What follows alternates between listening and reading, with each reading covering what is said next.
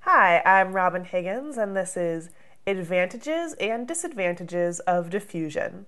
Alright, so remember that diffusion is when you have one substance and it's going to spread throughout an entire container or another substance. So a couple of examples. One, let's say that we are making ourselves a delicious cup of tea because we're sick, like I am right now.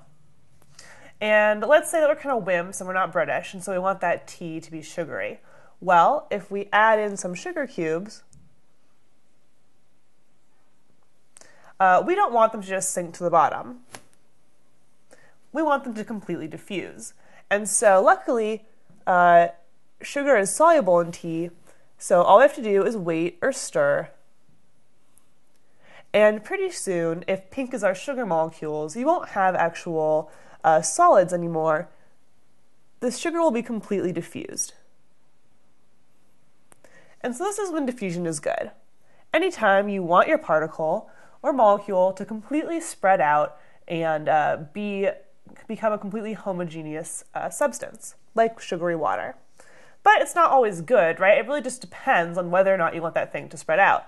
So let's say you're a person, which you probably are, and you live in a town where there's a poison cloud. And some gas got released, and as soon as that cloud touches you, you're going to die. Well, you really don't want diffusion to happen. You want the cloud to stay completely separate from your breathing air. But as we all know, clouds and gas are going to diffuse pretty quickly, so eventually that poison will get to you. So, advantages and disadvantages of diffusion really depend on what's diffusing and what environment you're in and whether or not diffusion would be good. There's no one strict answer. It completely depends. I'm Robin Higgins, and this is the advantages and disadvantages of diffusion.